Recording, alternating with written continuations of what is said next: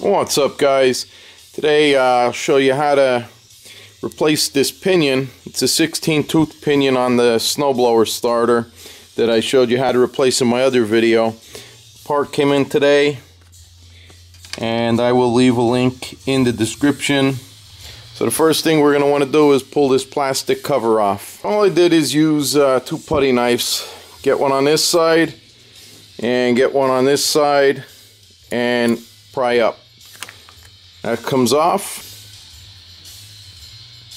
and if you pull this down, you can see there is a retaining ring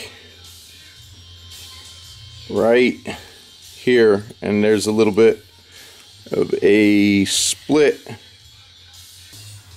right there, so we got to take that off next. Alright, so to keep this, there's a spring under this collar here, and this ring here, you know, is just loose. All I did is take a pair of vice grips and put it on the shaft. Now you don't want to over tighten it to mar the shaft because the starter got to ride up and down on that.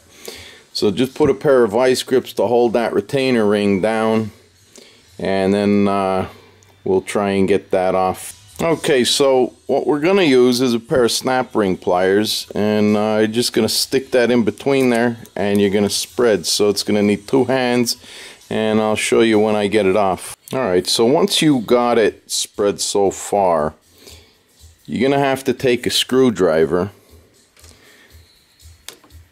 and you're going to have to pry it up. Alright, so once we get this off, it's going to be a little bent, so you're going to have to just tap it with a hammer, and then I'll show you how to put it back on.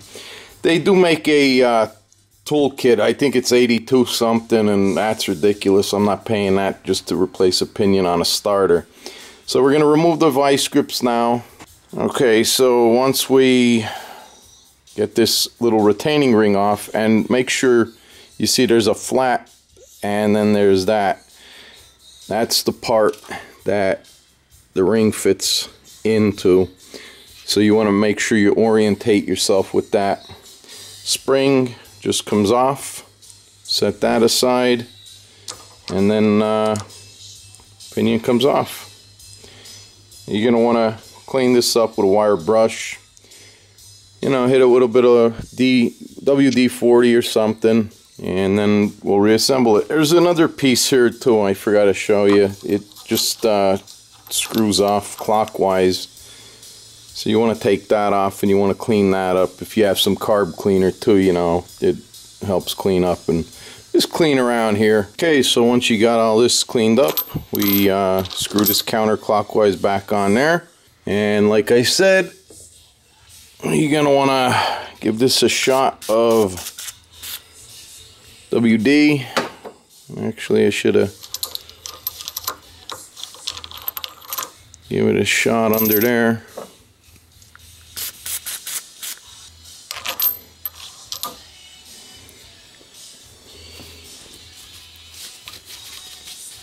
Okay, so this pinion here, the old pinion, is slightly different than this one, but the important part is from this lip here to the top of the shaft, it still measures the same. So we're about 3/4 of an inch on that one,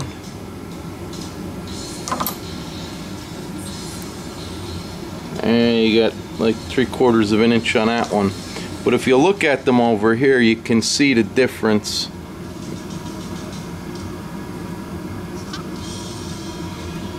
The shoulders are the same, but the teeth are about 1/8 of an inch lower on this one than this one, but the overall height is also a little different.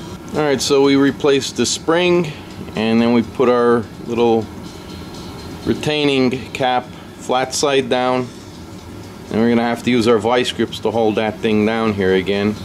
Okay, now to bend this back, it's slightly off. Just take 2 pairs of pliers and just give it a little nudge. You can kind of see now that's straight. Okay, now this thing here will not fit back over after you straighten it. So what you're gonna do is take a pair of needle nose pliers and just kind of squeeze it at the bottom to kind of flatten it out and spread that spot open, kind of like this, and you just give it a little squeeze till you flatten that, make it open. Okay, so as you can see, that spread open. Now what we're gonna do is take a pair of pliers and we're gonna squeeze that back around. Okay, so you see, you know, this doesn't have any kind of teeth in it. You set that over there and you're gonna squeeze that, and you can see that kind of tighten up. Now I'm not gonna, you want to make sure that you get it all the way around nice and neat. Okay, so you can see we got that back on. All we're gonna do is take the vice grips off now, and you can see that fits perfectly right on there, so it's not going nowhere. And then you want to make sure that pinion, you want to make sure it comes up. And it looks like it's working good, so there you go. Okay, one more thing I forgot, the plastic cap. Now this is not an OEM pinion, and this cap is loose, so we're gonna have to fix that. I'm just gonna use some Quickset JB Weld. They got it mixed up here. Alright, so all I did is just put a little bead in there. You can hopefully see that, and we'll just stick it on there. Leave that set up and dry, and if you have to, you know, it'll break loose.